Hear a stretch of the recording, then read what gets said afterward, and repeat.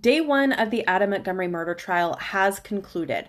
Now, we did hear Adam via Zoom telling the judge that he intends on pleading guilty to two charges, one charge of tampering of evidence and the other charge of abuse of a corpse. Now, I find that he's pleading guilty to abuse of a corpse particularly interesting because I don't think that he has acknowledged that Harmony has been deceased until this point.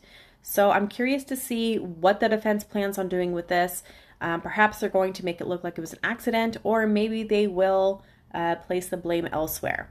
Other than that, Adam did not appear in court today. Apparently, he rejected transportation, which the judge says that he has the freedom to do. However, she's going to basically ask him every single morning if he plans on being in court because she doesn't want to waste the time setting up transportation for him if he doesn't plan on using it. Other than that, it was pretty uneventful. The jury was taken to a number of locations, such as the Burger King, the area where the car broke down, the parking lot where they were living in their car, the homeless shelter, the apartment complex where he worked, all of these places where these alleged crimes took place. So opening statements will start tomorrow morning at 9 a.m. Eastern Time. So make sure you are following me for more updates.